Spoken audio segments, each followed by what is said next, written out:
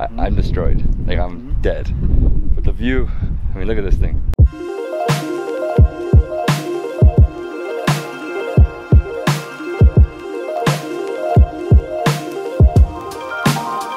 Good morning everyone, I hope you're all doing well. This is David Hoffman from David's Been here in beautiful Ha Valley, Bhutan. Today I'm so excited because I'm finally going to see Tiger's Nest.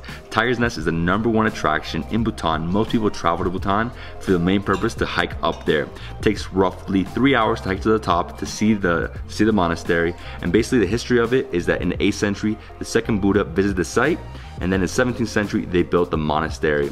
So 2.5 hour hike, 3 hour hike, all the way up. You see it, then you come down, so total 5 hours. And right now we're starting off with breakfast, and I have like the most traditional breakfast here in Ha. So what is this, my man? So it's like a wheat ball. So you open it? Just cut it or open it? So cut a small piece? Oh wow, it's just a wheat ball, like super dense. So you put chilies on it, huh? Super spicy.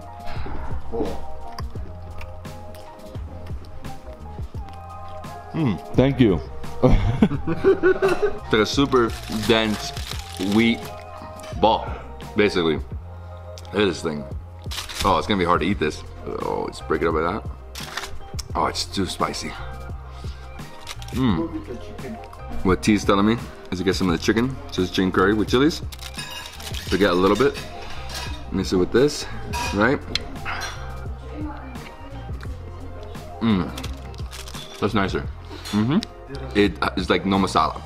It's more like a light gravy.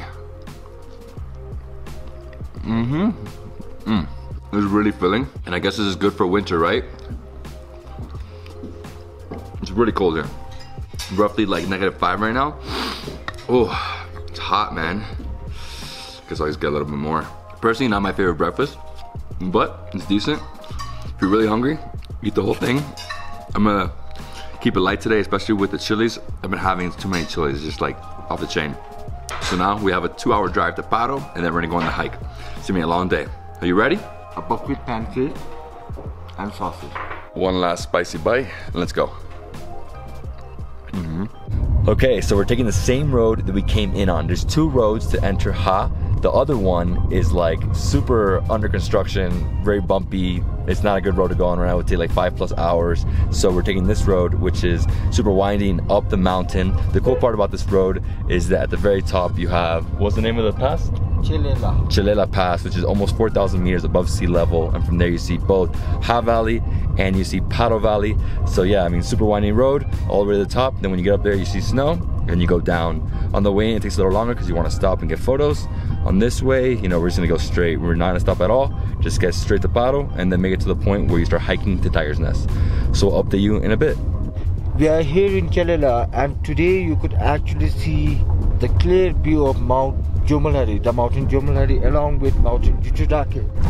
Look at that view. Incredible, the Himalayas. All the way at the far end. See that snow? That's the tallest mountain, right? The one at the very second tallest, all the way over there. It's not a wild horse. It belongs to someone. So usually the owner, they set the horse free so that they can go and do the grazing. It's a dry season, so it's really hard for the animals to get the grasses, the green grass.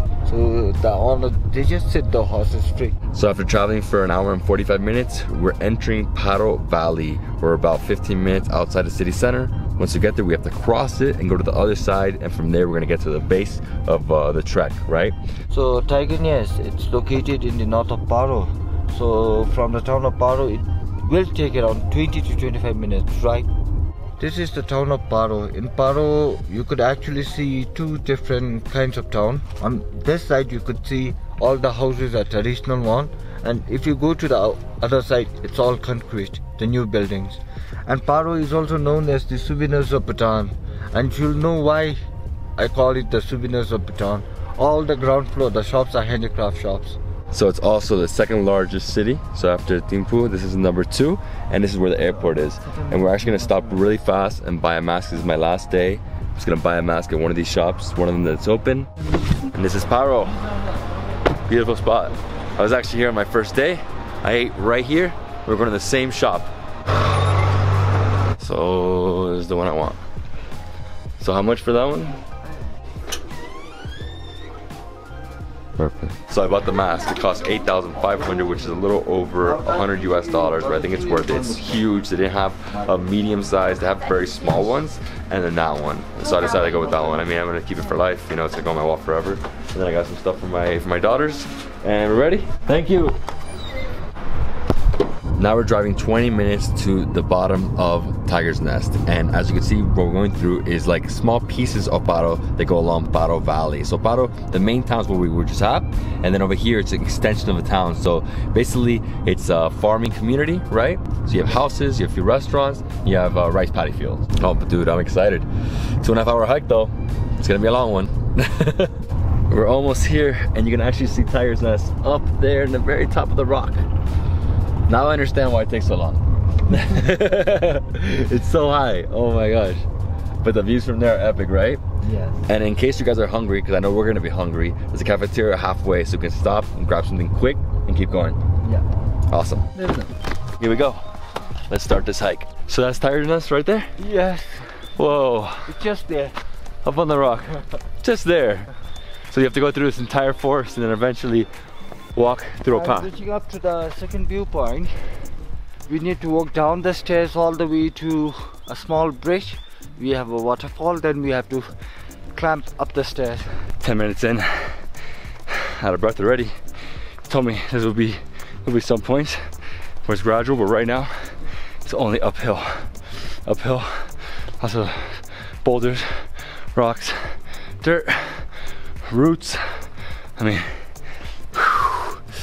I'm trying to do it as fast as I can. I don't want to do it in 3 hours. I want to do it like in 2. Yeah, I can see why people take 3 hours. If you guys want to, you can take a pony up here, but it only takes you halfway. You would have to hike the rest. Woo! Halfway? No.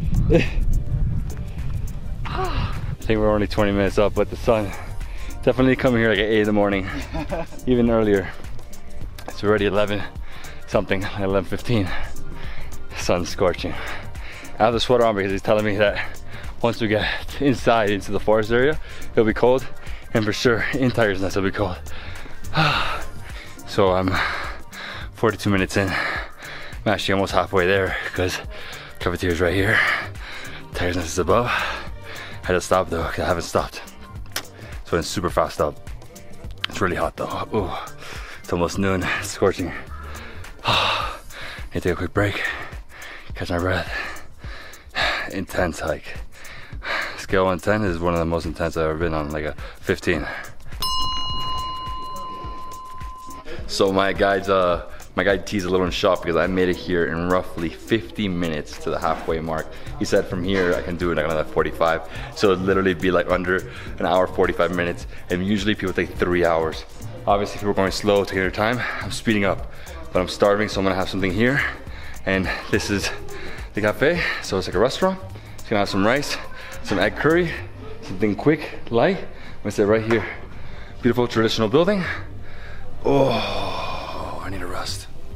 So this is lunch. Egg, chili, potato, radish, dal, red rice. Just gonna have some red rice. Starving. Burned the hell out of me. Best thing to do is drink this. If you did this hike at 8 in the morning, the best thing to do would be go all the way up and then come back down for lunch. But because it is almost noon, I have to eat. Get some of these potatoes. They're good, hot. Nice, soft. The radish is creamy. So good. There's some of the radish, like gravy on there, no sauce. Today I'm not gonna eat the chilies. Take a break. This is the egg. Nice scrambled egg. Nice and oily. This one's like drenched in butter.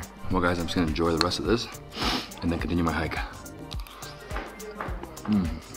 Right outside of the cafeteria is a small terrace. You can sit down there, get some awesome views of Tiger's Nest. So I'm good, I'm gonna continue. Still got a long way to go. He said roughly 45 minutes at my speed. So I don't know if I'm gonna be able to do it at my speed again because I really ran. Oh, and this is a lot steeper. So we have Tiger's Nest right there. Up here, we have a few other temples. So we're almost at the viewpoint. Now it's become more gradual. Trees, lots of shade here. See Tiger's Nest right there. So I'm guessing once we make the bend here, we'll have the viewpoint right there. Still got this to go to though. I'm out of breath. And now we're starting to see the monasteries we saw from the bottom. There's like 3 or 4 right here.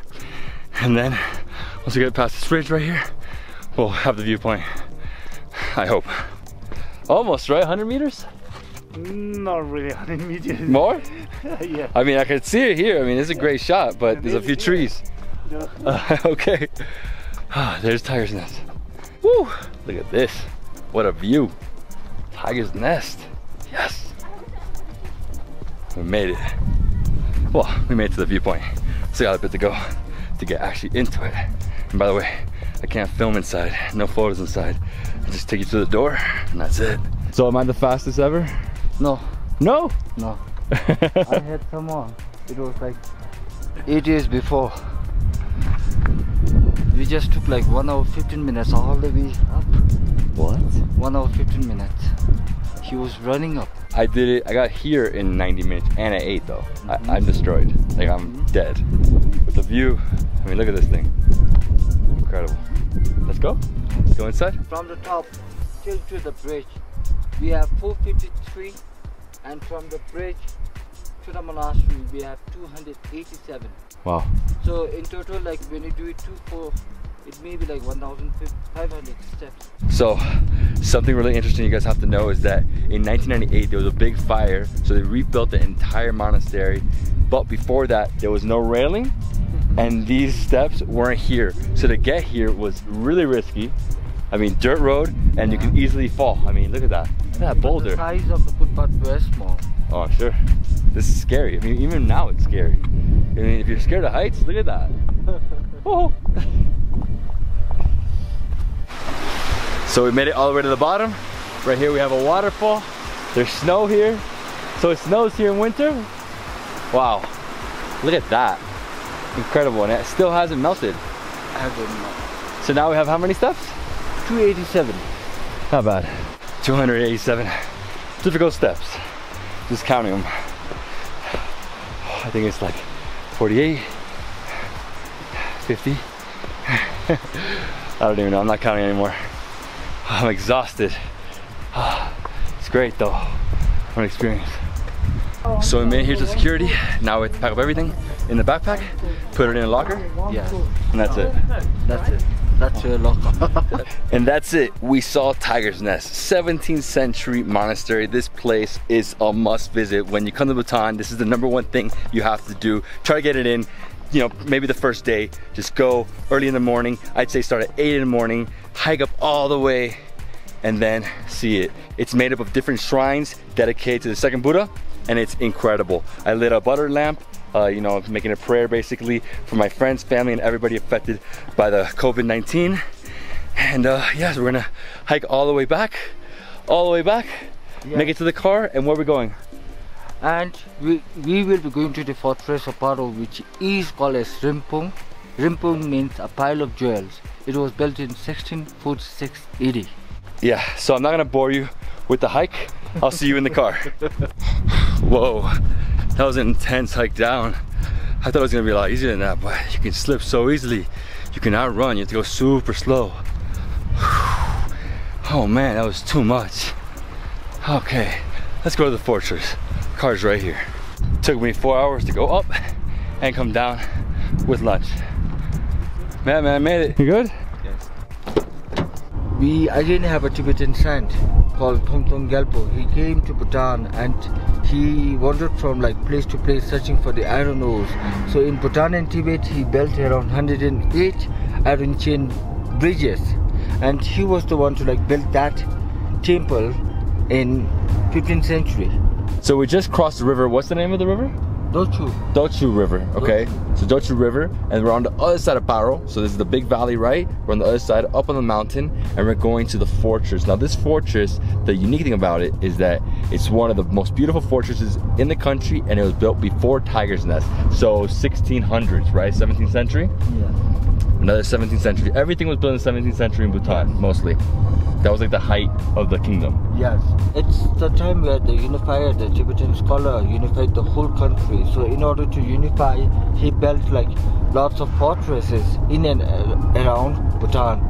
The fortress of Paro, it was built in 1646 AD, and the name of the fortress is called as Rinpung, which means a pile of jewels.